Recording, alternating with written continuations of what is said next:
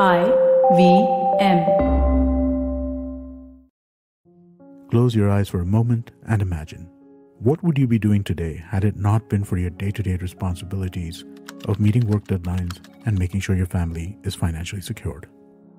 Would you have been a footballer, kicking the ball around on those grassy grounds? Or would you have been an artist, sitting near a window overlooking the hills as you paint away? Maybe you crave to be a photographer. But here you are, framing a picture of the life you wish you had. But this can still be a reality. करो पूरे अपने इरादे, अपनों से किए सभी वादे. SBI Life अपने लिए, अपनों के लिए.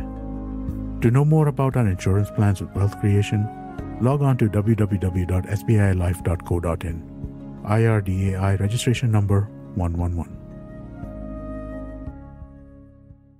Hello, my precious people. IVM podcast is turning 7. Can you believe it? I mean, I can, because I've been part of this amazing, wonderful, inspirational journey. And from the Empowering series to Monday Mantras to the Life Manifesto today, I can only tell you that these are some fantastic people with an amazing vision, working together, collaborating together, and bringing you the best of podcasting ever. So here's wishing IVM many, many more years of podcasting and great work.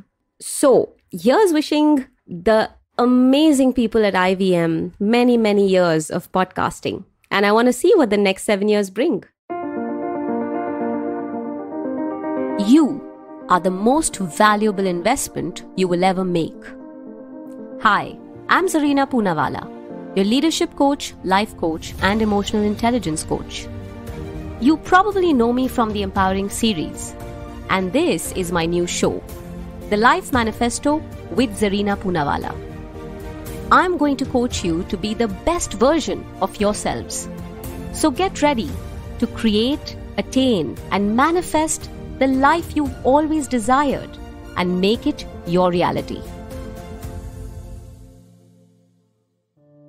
You know, there are so many things we were taught when we were younger, especially as girls, that we are now unlearning with time and experiences. We're trying to shatter the glass ceiling, break stereotypes, fight patriarchy. And you know what the worst part about the entire ecosystem of a woman's life cycle is? A woman's life cycle has been trained and taught not by men. All that we are trying to unlearn, we were mostly taught by other women in our lives, not men. Now, as a grown woman, I can tell you there were so many lessons I was taught by my mother or aunt or maybe even my grandmother and many, many women in my life, including teachers, that I really, really wish I wasn't taught at all. I had to eventually work on them long and hard just to unlearn all of those stereotypes and stigmas that were taught to me as lessons of womanhood.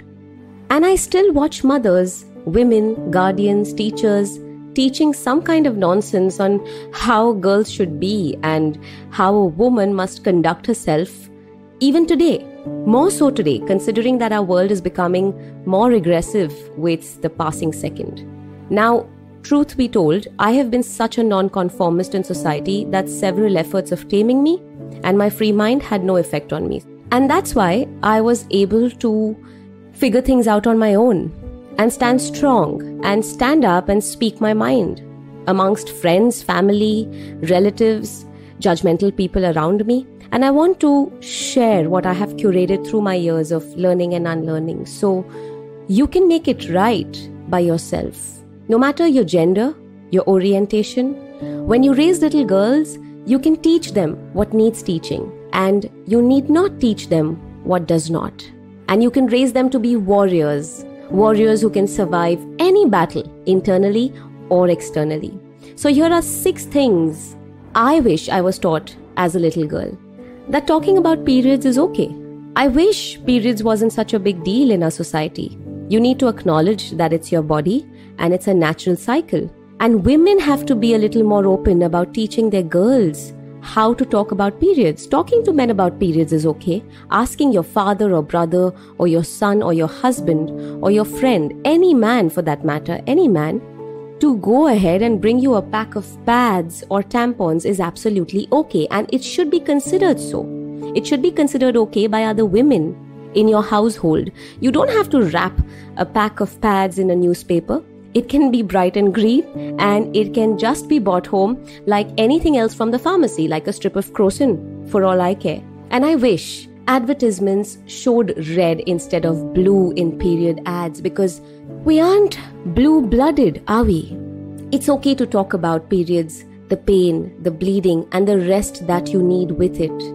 I wish I was taught how not to be embarrassed about the biological cycle my body will experience for at least 50 years of my life. And I hope that there are more young girls like Diane de Menezes, who was awarded the Queen's Young Leaders Award, and the award was presented by the Queen of England herself, all for her impressive initiative, Red is the New Green. That's right. She took up the initiative of talking and understanding periods as not a stigma in society anymore. So, if any woman is telling you, do not discuss your periods, I'm not saying go around harp about it, but it's absolutely okay if you do. You do not have to be ashamed, embarrassed, or shy about the natural cycle of your womanhood. Judgmental family and relatives, they should be ignored, alright? They should be muted. I wish someone taught me that naysayers and judgmental family, including parents, who are so worried about, society and family views, that they allow everyone to pass comments on you, body shame you, decide what you should be in your career, and give you the Sharma ji ka beta concept and comparison. So you grow up with that. You grow up comparing yourself even when you're unique.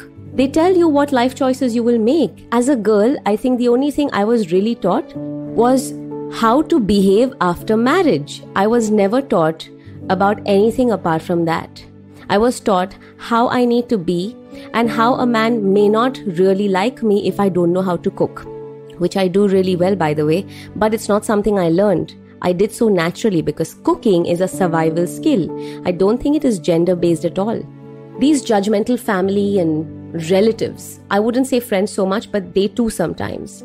These are the people that were not making my confidence when I was younger. They were breaking it. They were breaking it every single time I socialized, every single time I saw their faces. Every time an aunt commented on my pimply face or let me know how I should get in shape with dramatic expressions like, "Oh my God, what happened to your face? So many pimples. You should be doing this or that. How did you put on so much weight? You need to take care of your body. Who will marry you? Oh, you're planning to study science? I don't think so. You'll be spending so much time studying science. It's pointless. You need to settle down."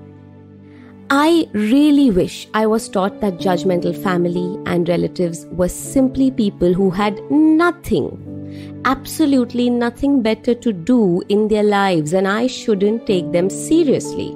And especially women who would not allow their girls to just grow through their many hormonal phases and just say, "Hey you're beautiful, you're amazing, and you, my darling, will conquer the world." Ignore naysayers. I really wish someone told me that and taught me that. So every time you come across any of your family members who pass comments, body shame you, talk about your careers, make you feel like shit, you will ignore them. That's what you do. Even if your parents want to listen to them and pressurize you, it's fine. But you, my darling, you've got to ignore them because your life is yours. And no matter what anyone says, it's yours to live. While you start talking about periods as a normal person and avoid your judgmental family and friends, I'm going to leave you be and come back with the second part of this episode next week. So stay tuned and don't go anywhere. So my precious people, if you enjoy listening to the Life Manifesto and manifesting your life and achieving your dreams, please go ahead and like and rate our podcast. You can also click on the notification bell to get to know as soon as our latest episode drops. Do subscribe to the Life Manifesto. It's going to help us go a long way and also reach out to like-minded people who want to truly manifest their lives and live the best version of themselves. And in the meantime, do what you love and do it often. And if you don't like something, go right ahead and change it. The power is within you. Thank you for tuning in to the Life Manifesto with me, Zarina. If you find the show useful, then please share it with your friends, family, and co-workers. You never know. You may just help someone become the best version of themselves. And if you want to align your life with some signature masterclasses, certification courses, and live sessions with me, go check out and download my app, Life Manifesto with Zarina Poonawalla, available on Play Store or Apple Store. And if you have any suggestions or anything that you would like to share with me, get in touch with me on my social media handles. I am at Zarina Poonawalla on Instagram and LinkedIn, and at Zarina Speaks on Twitter. See you in the next episode.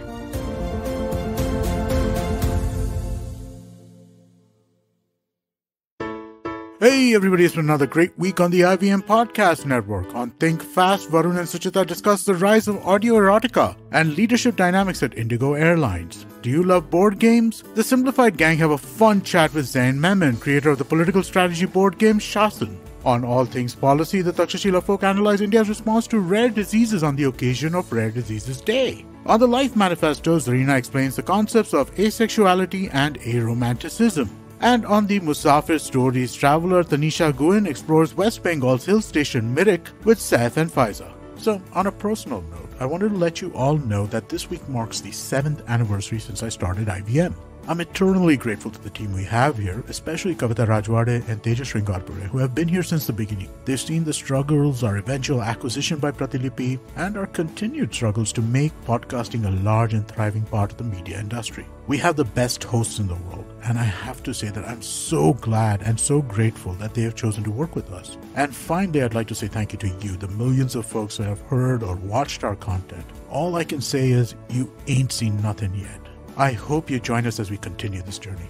In the meanwhile, do follow us on social media. We're IVM Podcasts on Twitter, Facebook, Instagram, and LinkedIn. And remember, if you're enjoying this show or any of our other shows for that matter, please do tell a friend. Also, don't forget to rate us on any platform you're listening to. You can also check us out on YouTube. To get a list of all of our channels, you can go to ivmpodcast.com/YouTube, where you can go to all the channels. And finally, we'd like to thank our sponsors this week, SBI Life, Bank of Baroda, Max Life Insurance, India Water Portal, and HDFC Life Insurance. Thank you so much for making this possible. Namaste, this is Cyrus Brocha. I am part of the government cancel culture program to remove rubbish off all the different streams available. So what we have is all the collected rubbish we put together on our show. It's called Cyrus Says. It's on IVM Podcasts. You have to watch it and listen to it. It's on our app. It's on our website. It's on the YouTube channel. It's on Facebook. There are many different ways. Don't bother me and ask me how. You have to find out. We talk to different personalities. Many of them are known. Some are just people we meet downstairs and invite them up for chai. But the point is, it's fun and it's very therapeutic. So please join in and listen to Cyrus Says.